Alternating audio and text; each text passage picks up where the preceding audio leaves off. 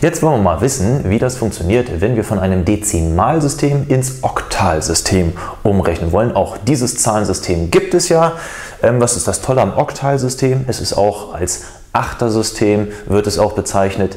Ja, das Tolle daran ist ganz einfach, es sind 8 verschiedene Ziffern, die dargestellt werden und die kannst du locker mit 3 Bit darstellen. Das ist jetzt im Gegensatz zum Hexadezimalsystem, da sind das ja 16 verschiedene Zustände und somit brauchen wir da schon ein 4. Bit zur Darstellung. Aber eben hier reichen 3 Bit eben für das Achtersystem. Und wir gucken uns mal an, eine Dezimalzahl, die 2475, die nehmen wir mal als Beispiel und wollen mal gucken, wie man von dieser Dezimalzahl in die Oktalsystemzahl umrechnen kann.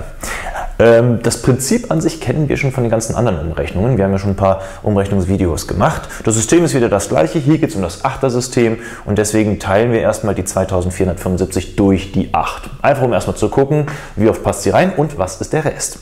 Wir stellen fest, 309 Mal passt die 8 in die 2475 rein und der Rest ist 3.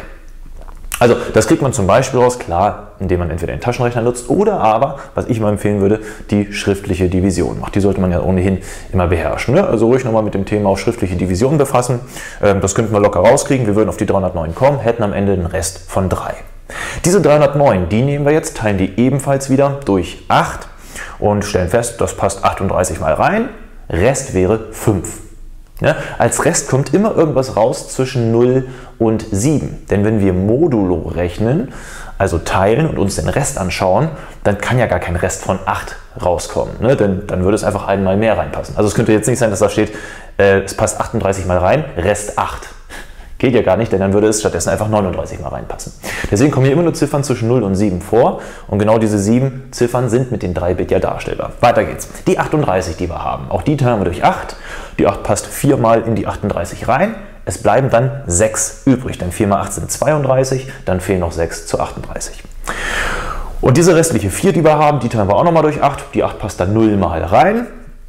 Und es bleibt dann ein Rest von 4. So, jetzt haben wir da insgesamt eine 0 stehen. Wir haben das also jetzt komplett abgearbeitet. Und auch hier gucken wir uns jetzt an, die ganzen Restzahlen, 4, 6, 5, 3, das wird von unten nach oben gerechnet. Das heißt, die Dezimalzahl 2475 ergibt als Oktalzahl die 2000, nein, eben, man darf jetzt eben nicht sagen die 2653, sondern es ist dann halt eben die 2653. So, und jetzt könnte man sagen, ja, Moment mal, woher soll ich denn als normaler Mensch wissen, ob die Zahl, die ich da jetzt sehe, in Oktal angegeben ist oder in Dezimal? Da muss es doch irgendein Erkennungsmerkmal geben. Und da gibt es ein paar Konventionen, um zu erkennen, ob das jetzt eine Dezimalzahl sein soll oder eben eine Oktalzahl.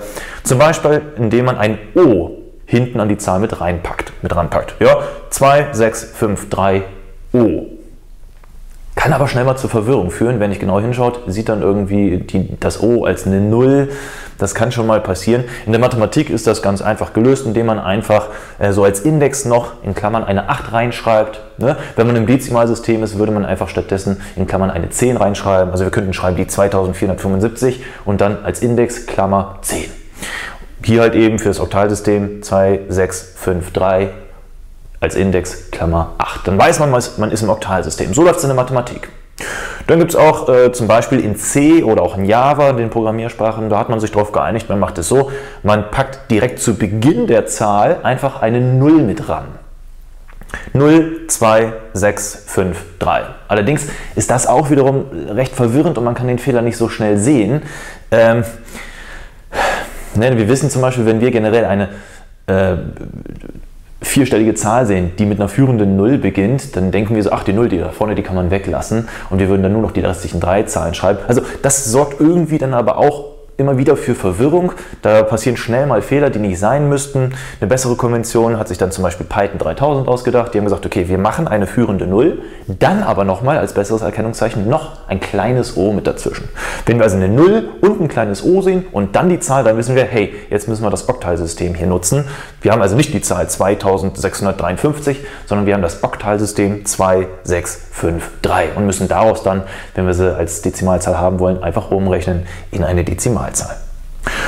Ja, was man in C zum Beispiel dann auch noch macht, ist, dass man so ein führendes Hochkomma sozusagen mit dran schreibt oder eben auch bei Tech, ne? Ebenfalls die Programmiersprache, nicht ganz, aber auf jeden Fall diese Tech kennt ihr auch, ne?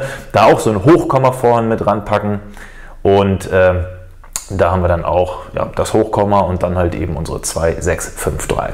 Alles das sind verschiedene Konventionen, die muss man einfach nur kennen und dann ist die Sache klar. Das ist ja immer so bei Konventionen, man muss nur wissen, dass es sie gibt und was sie jeweils bedeuten und dann ist auch gut.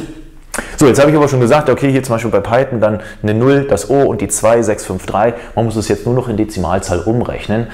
Leichter gesagt als getan, oder? Nein, es ist genauso leicht getan wie gesagt. Wie das aber wiederum geht, also wie man jetzt von einer Oktalzahl in die Dezimalzahl umwandelt, das ist Inhalt eines neuen Videos. Mathehilfe24. Mit uns kannst du rechnen. Wenn dir dieses Video gefallen hat, dann würden wir uns sehr darüber freuen, wenn du einen Daumen oben da lässt und unseren Kanal abonnierst. Damit hilfst du uns natürlich sehr. Wir sind regelmäßig dabei, neue Inhalte zu produzieren und das geht natürlich nur eben mit eurer Unterstützung. Wir brauchen euch, die ihr das Ganze guckt und natürlich auch liked, teilt und abonniert. Vielen Dank für eure Unterstützung.